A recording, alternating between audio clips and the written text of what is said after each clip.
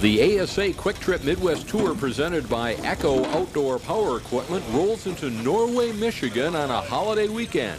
It's the Labor Day 100 at Norway Speedway. What a way to highlight Fair Week. This event drew a huge crowd last year, and fans are lined up early to see the cars and stars of the Midwest Tour. The souvenir stands are ready for business, and so are the racers.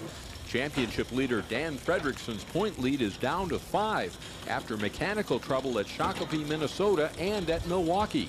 And Fredrickson's never raced here. A couple bad weeks, like you said, tightened it up. We had over 100 points in the lead, and now we're down 5. So just, I guess, keep racing like we have been and try to finish the races, I guess, would be the main thing.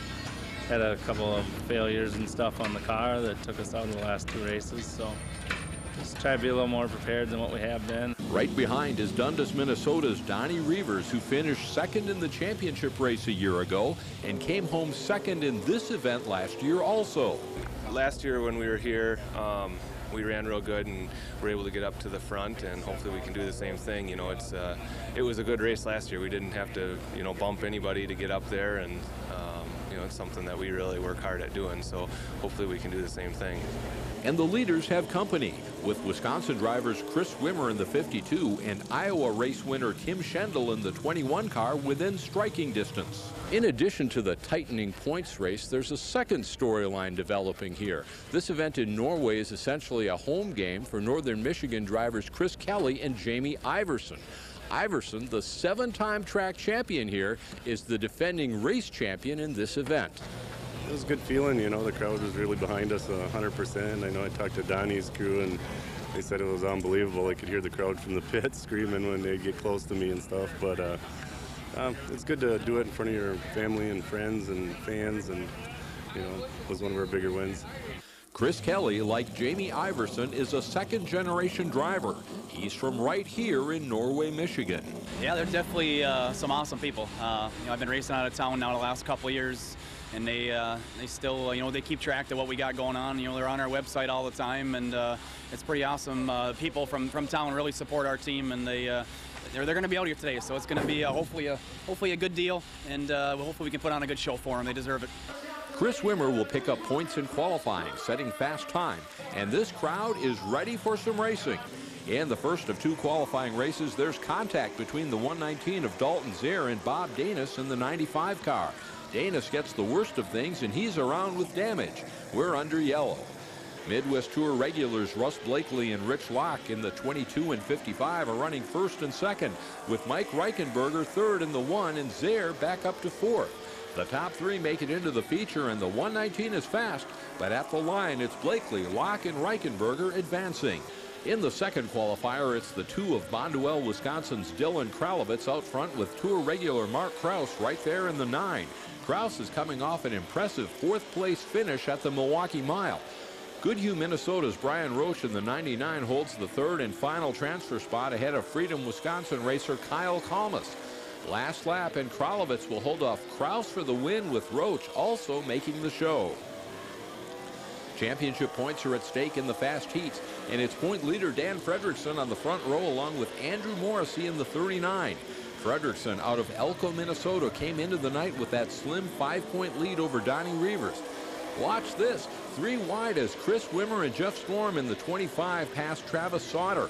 Dan Fredrickson will lead the entire race and try to race his way to a championship. I think I'm just going to race as hard as I can and just let things fall where they are going to fall. I mean, I can't really do anything differently just because we're racing for points or that we're running closer now than we were before. I mean, just race as hard as we can and race it out, hopefully, would be the nice thing.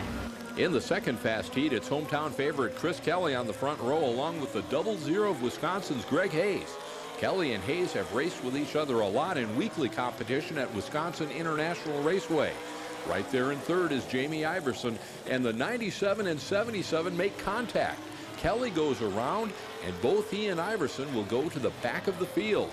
Up front, Hayes is getting heat from another young Wisconsin racer. That's Tom G. Jr. in the 36.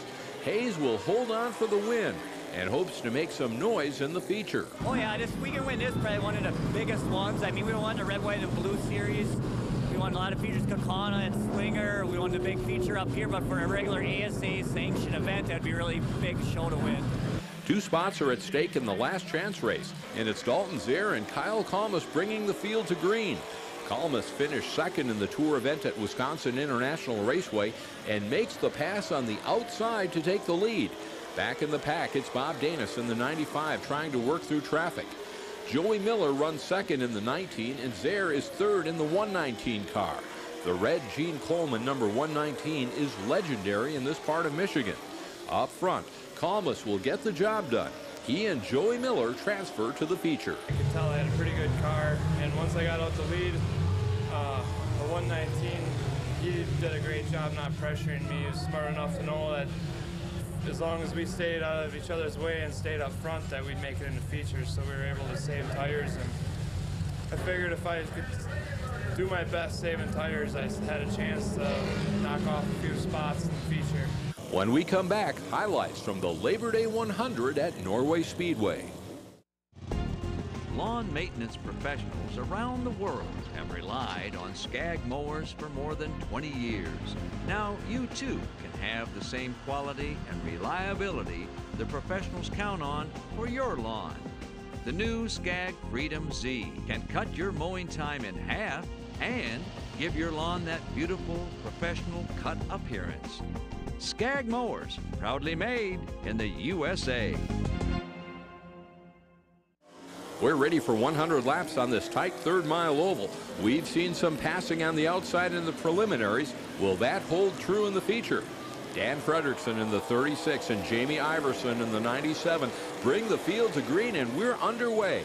Fredrickson, the all-time ASA Midwest Tour wins leader, and Iverson, the 7-time Norway track champion. Right behind, it's Tour regular Andrew Morrissey in the 39 and the 36 car of Tom G. Jr., strong in the fast heat. Farther back, it's Norway's Chris Kelly and the blue 77 of Minnesota racer Jonathan Island. Up front, it's Iverson trying to hold off Fredrickson.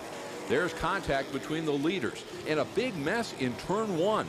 The 77 cars of Kelly and Island. Defending series champ Nathan Hosley's 87. Blake Horstman in that 75, just some of the cars involved. Mark Krause's Black 9 car is torn up. And that's Donnie Reavers in the pits, second in series points, but off the track. We're back to green flag racing, and the battle for the lead resumes. It's Fredrickson looking to get it done on the outside, and the Midwest Tour point leader takes the top spot away from Jamie Iverson. Chris Kelly is trying to make the best of a bad situation, but he's losing the back end of that race car.